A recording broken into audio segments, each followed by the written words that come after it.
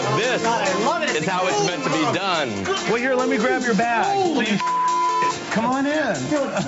Holy what's that mean? I think it's good. Look at the layer to love. Oh, this is good. This is a room fit for a relationship. I'm going to give you the official introduction. Let's start in your new fabulous living room. My closet. Yeah, where'd it go? I have a living room. You two come sit. Come on, come sit down, pumpkin. Damn. I flipped the two rooms, and if I kept that room as your living room, you couldn't dine in here because you couldn't get through the room to your bedroom if there were a dining table. Taking this room over as your living room and blending your artwork with your sort of cultural appreciation and taking those elements and using this room as like sort of basically like the center or the heart of the home. That was the beginning of the whole sort of design process for me. Taking the TV, that's a big screen television, taking the doors off this closet and pushing it in there, painting the closet brown, all of a sudden, that TV is not the focal point of the room anymore until you turn it on. I almost walked past it. You didn't notice it was there. I didn't even notice You didn't notice it was there, and that's the thing. It's really about making it innocuous. And this fabric here, and this wall fabric, is from a company called Quadrille, and they are to a trade. They only deal with architects and interior designers. I couldn't figure out how you're going to actually give me a dining room and a living room. I couldn't see it.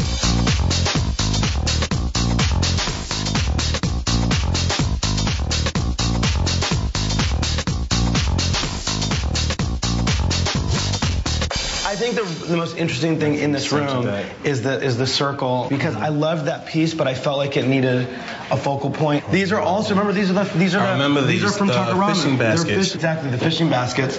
All the plates and the flatware are all from Bed Bath & Beyond. This, do you remember this? I couldn't figure out what that was. It's actually made out of feathers, but that's really the dining room.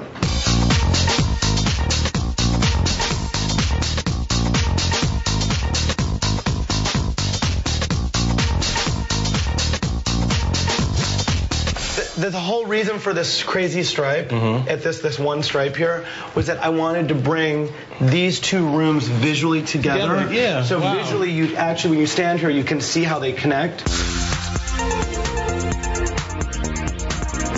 And also, it's a great way to, it brings in sort of the color palette that you were trying to go for before. And these are very muddy, earthy colors, and I think they're more about where you wanted to go. So you want so you like it? Do you like your house? It.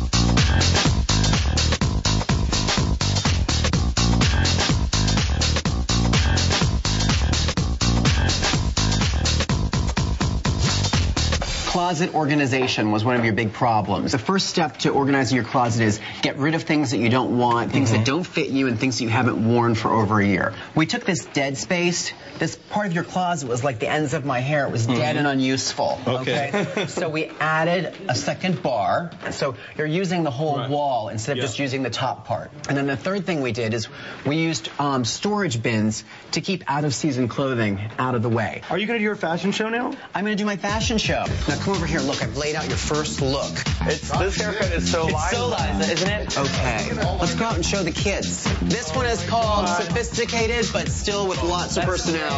We went to Kyan Wine. We got a great cashmere sweater because he's worth it. And then we did pinstripe pants. These are all a little fussy and a little bit dressed up. And just like his house, we took some basic pieces and then we infused his personality. This was a brass belt buckle. So I took the mud cloth that he had laying around the house and made a little insert and hot glued it in there. And then Nautica sent us this great little shearling bomber and then some sunglasses. Okay, hi.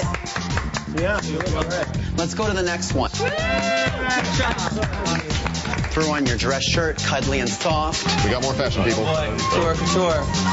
Oh my God. The Fair Isle sweater is so very traditional, but what Kyan Wine did is they updated it by doing it in kind of these bright, kind of vibrant colors. And then you always want to see a little bit of your shirt cuff when you're wearing your sweater sleeves down in the winter.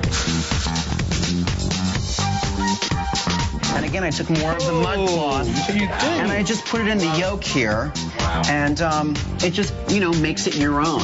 Okay, how cute, how hot. This is my favorite one. What do you think, Rob? Do you have a favorite? I love it. Actually, the first one. First one? Really? For tonight. Do we love that? Love it. All right, I think we razzle-dazzle. I want to talk to you about some of the ways that you need to take care of yourself. Your hair it tends to be very, very dry. So something that's very important for you is to put put oils back into your scalp and oils back into the hair follicle. This is one of the oils I got at Canada Kings. This is the herbal hair oil, and if you just look, the most prevalent ingredient will be first and then in decreasing order from there. If you look here in your first ingredients, castor oil, almond oil, grapeseed oil, done. Right. Those are all great base oils for your scalp and for your hair. I have to tell you, I like the beard. But what I would say is if you're going to wear facial hair, just don't let it go wild. Right. Wear it groomed. So, look what I got for you. It's a brand new trimmer, body hair trimmer. So what I would recommend for tonight is giving yourself a little bit of a trim. Just trim the entire beard, and then I want you to clean this up with a razor. Would I freak you out if I told you I've never used a razor before? Why haven't you ever used a razor before? Because I've used clippers. Just so you know, I got a razor. It's especially for African Americans. One of the things that causes ingrown hairs, it's when you cut the hair too short, because it curls right back into the skin. Right. This razor will not let you cut the hair too short, okay? If you just like shave from here, it's just right there, done. And then here, all the way around. So it's just like that little bit, okay? So that's your shaving. So come on in, Robert. How's this going for you so far? Beautiful, beautiful. Have we worn you out yet? Amazing. No. No? I'm hyped now. No, I'm just really pumped up. This is a Washington State Riesling from Chateau Saint Michel. It's called Eroica. It's a fantastic wine to have with Jamaican or Caribbean-inspired fish stew like we're having. See, it's kind of, it's very fruity. I like this. It's nice. Remember, we're doing this fish chowder, but there are about 15 ingredients here, and every single one of them has to be chopped up into little pieces. Okay. We're not going to make the fish stew until you get to it later tonight, but I'm going to walk you through a couple of knife tricks that'll help with this. This is Spanish onion. You're going to need a couple of these for the stew. You first cut it in half crosswise like that, and you take the other half, cut it right like this. Then you take and you cut radial cuts into the onion like this. Okay. And then you can come along like this. There you go. There's dice. Okay. All right. Now here we have the Scotch